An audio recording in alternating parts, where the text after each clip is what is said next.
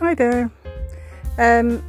Here's another exercise that we didn't finish in our art class a couple of weeks ago, and it's we've had a week off, so we're back to class tomorrow. So I thought I'd attempt to finish it. We were given a botanical drawing of 5 orchids. There's 2 hiding behind 3 main ones, and as always I struggle with shading.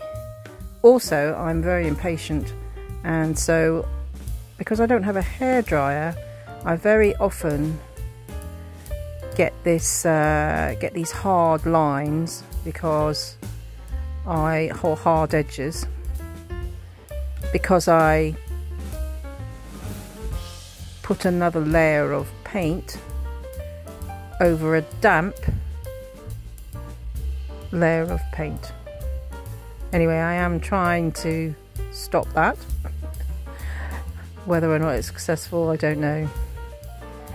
Anyway, an interesting fact, which is not related to the painting, but is interesting, but is associated with orchids, is that orchid is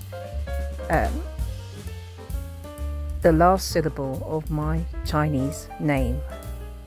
And I love orchids, but I must say that I don't normally see white orchids. We don't have white orchids that much in Hong Kong, and mainly we have purple orchids, purple or pink orchids, or the orchids that are dyed blue.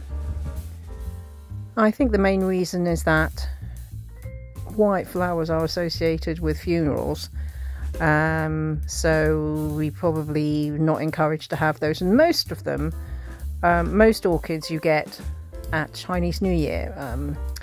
You know, you can get narcissus and orange trees and various other trees, various other plants, but orchids are a very popular option to buy as New Year flowers.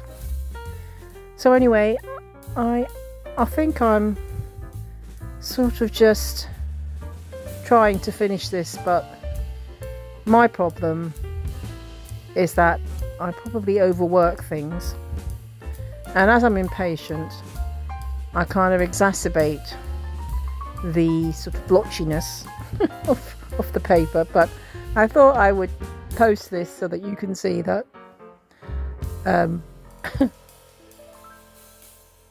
not everybody that loves watercolour does a fantastic job, and you always have to start somewhere, I guess.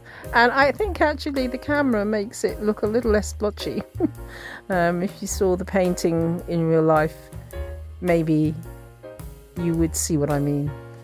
But I have made the effort to try and make things more pigmented, and I've also just drawn some poppies, but that's for a later video.